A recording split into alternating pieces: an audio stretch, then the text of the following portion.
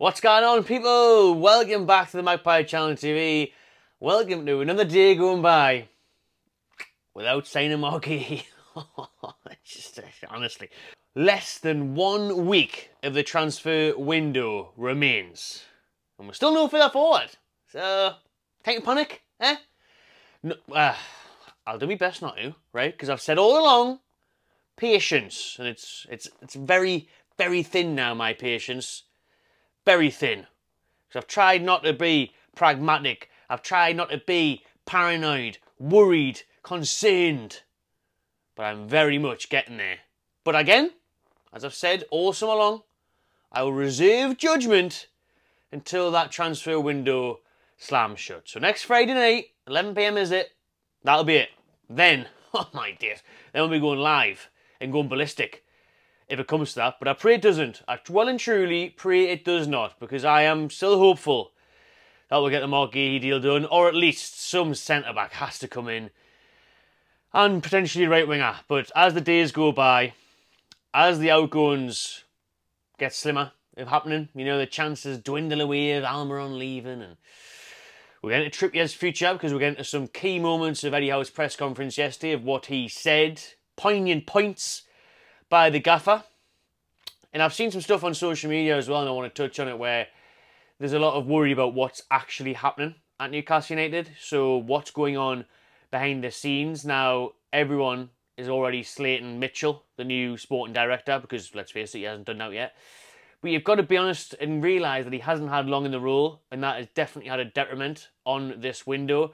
Normally with a Paul Mitchell, normally with a sporting director, they'd be given 6 to 12 months minimum to get targets in order, to get things ready. And now he's the one that's trying to do the deal with Palace, and quite rightfully so, it's not looking good on him at the minute, because it's 3 weeks in the making, and we still haven't bastard signed him or moved away. But I will stick up for him, and I will stick up for the club in the sense that they haven't had long to get things sorted, arranged, organised. And obviously when this all first came out, Eddie Howe did his interview in Germany, he was mentioning boundaries. We need to know what the boundaries are of the club, and Eddie Howe on transfers yesterday was said, I don't know, right? I'm not in the loop. I'm not in the loop anymore. I'm not getting daily updates anymore. Which is a big shift in what was happening previously under Staveley, Gadusi, and that way Ashworth, because Eddie Howe was very much a vocal point in that. He was front and centre, to be fair, of dealing, negotiating, picking targets, and now he's obviously more so the head coach. He's obviously still getting discussed on targets and still has a say in things, but that's Mitchell's job now. So Mitchell's in there, and people are questioning, you know, what's going on behind the scenes. Is there unrest? Is there tension? Probably a little bit, because, you know, Eddie Howe won't be happy. He was saying, oh yeah, you know, he wanted signings in before Japan. That was a bloody month ago. You know what I mean? He wanted signings in before pre-season. We're about to play our second game of the season tomorrow against Bournemouth, and we still haven't signed anyone of real note. Yes, Lloyd Kelly, for me, is a decent free. John Ruddy's 49 years old. Odysseas was done for PSR reasons. He's linked to go out on loan. Osula is the one for the future. Have I missed anyone out? I don't think so. Lewis Hall was already here, signed permanently. So as it stands, it's been a stinking, awful window. Let's not sugarcoat it. I will say it how it is. You know what I mean? I will, as always, be brutally honest. However, I will say there's still 6 big days to go, where it all could change. Trippier could leave, Almiron could leave, probably unlikely that latter one, and you know we could bring in a record transfer fee for us in Marquee, and we could also maybe get a right winger as well. So that's why I don't want to go mental yet, and I don't want to lose it. But I understand loads of you lot in the comments very frustrated and criticised, and it's right to criticise so far. But again, we've seen deals done very late. We've signed Anthony Gordon very late in that January window. You know, we've signed players late in the past. Deadline day is there for a reason. It's bloody chocker, isn't it? It's chaos deadline day. Not normally for us, like, we don't do that much, but you know, other clubs, we've seen it before in the past. So hopefully we'll see an entertaining end to the transfer window next week. So I'm not going to go bonkers just yet and lose the plot, but I will say it's a very pivotal week, because like I said, I've said all summer long, you know, we cannot go into the next season with Murphy and Almiron. As much as I like Murphy and Almiron's okay, those aren't right wingers that get you top 4, and that's the goal apparently. Darren Eales and everyone, that's the goal. Top 4, you know, win a cup. If everyone stays fit, but honestly, I don't know. But we're not going to touch on that yet. because it's hypotheticals, right? We'll wait until the transfer window shuts and then we'll talk about it. But is it time to panic? A little bit, yeah, but not fully, right? Let's just give it a bit of time, give it a bit of breathing space and see how it progresses. But as it stands, Saturday morning, 11 AM, Mark Gahey, our #1 target this window, is set to captain Crystal Palace for their game against West Ham United today. So he's still playing. He came out and did a speech yesterday about how much of an honour it was to be Palace's captain and all that. So who knows? I mean, I've backed it. We still haven't walked away. They haven't officially rejected that 5th bid. So I think, I'm being honest, I think it'll still get done. I think we are waiting on Palace getting the replacement sorted. So he has to play today. But they're waiting on a replacement being sorted because Anderson's already went to Fulham. So they've lost one of the main centre-backs. Are they going to lose the other one? We'll wait and see. But if they get a lined-up replacement, then yeah, I think they will. And, you know, it'll be interesting to see how Gahey gets on the day because all the Palace fans last week were slating him for his performance in Sunday's game against Brentford, where, you know, I didn't see the game, but apparently he was awful. His head wasn't in it. Palace fans were saying, oh, he clearly wants to move to Newcastle. So we'll see how he gets on today on his home turf against West Ham. But let's see what Eddie Howe said yesterday on, I told you what he said about transfers. Gahey, obviously, he's never going to talk about individual names like that. But on Kieran Trippier, right, let's move on to Trippier because that was the big news this week in the 21s game. His captaincy being taken away from him. Him saying that he wants to leave. Eddie Howe on Trippier's future, he said it's business as usual. Trips has trained really well this week. I'm surprised at a lot of the stories that have came out. He continues to be really valued by all of us. My wish is that he stays, but I can never answer with absolute certainty. Other journalists asked him, you know, has he asked if he wanted to leave? Has he said he wants to stay? And he said, no, they haven't had any conversations yet. But again, Eddie Howe's not going to come out and say this, is he really? So yeah, you've got to take it with a pinch of salt. But what you did see was him not guaranteeing that Kieran Trippier will be here in a week's time when the transfer window closes. I guess you can't do that with any player, to be honest with you. Like if Arsenal put in 150 million bid for Isak tomorrow, there'd be questions at the club, but that's not going to happen. Let's pretty hope not. But yeah, so that's what Eddie Howe was saying on Trippier. You know, you could see Eddie Howe was getting tetchy, frustrated by the end of this press conference at the repeated journalists asking him about Trippier, about what's been said, does he want to leave, all of that. And he said, I don't know how many times I can word this, I don't know how I can say it differently, but yeah, I want him to stay. He doesn't want to, he hasn't said to me he wants to go, which again he's not going to reveal, because then how's that going to look for Trippier if he doesn't get a move? We obviously heard the other day that Trippier wants to leave. Everton was linked, now it's at Atalanta in Italy, Galatasaray in Turkey, Saudi Arabia are still interested. We'll wait and see where Trips ends up, but I'll be surprised again, like I've said before, if he does stay. But if he does, it'll be alright. Good squad depth. He's still a quality player. Should be remembered, you know, really well for Newcastle fans. He's been amazing for us, apart from that stinking couple of months he had last season. But just again on what he said on transfers, for the specific quote, was no news on transfers. I'm a step removed from it, so it's always difficult for me to give you definitive answers. But I'm aware there's still work going on behind the scenes. So Eddie Howe is reiterating the fact there that they are trying behind closed doors to get deals done before next week's deadline. Shaw's suspension, let's talk about that. Eddie Howe did reveal that they did appeal Fabian Shaw's suspension, but it was denied, rejected. So he begins his 3-match suspension tomorrow against Bournemouth, which is an absolute piss take.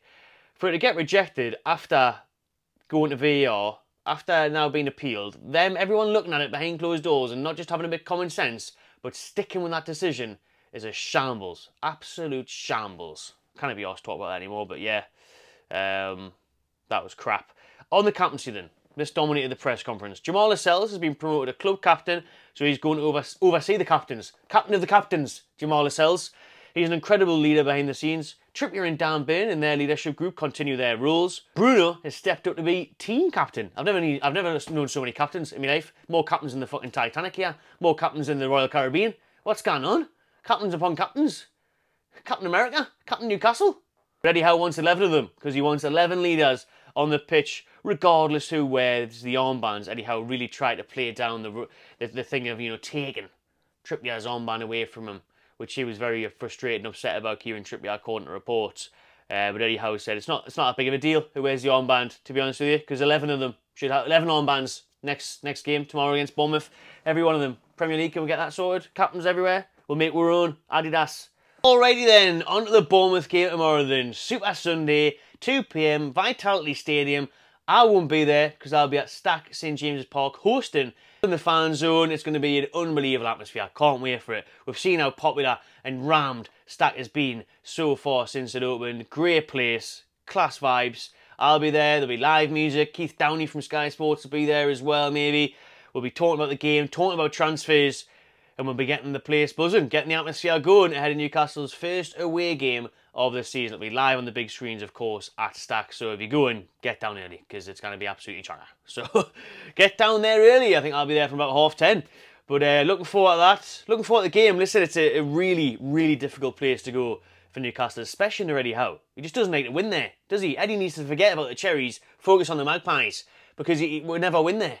Since he's took it back there the last couple of times, obviously we haven't done well. Last year was a bit difficult because we had all the kids playing, we had all those European injuries, and we had Trippier, speaking of him throughout this video, having to go at the travelling away fans for criticising the team, which was bang out of order, that bit that the kid said, to be fair. He went on to apologise.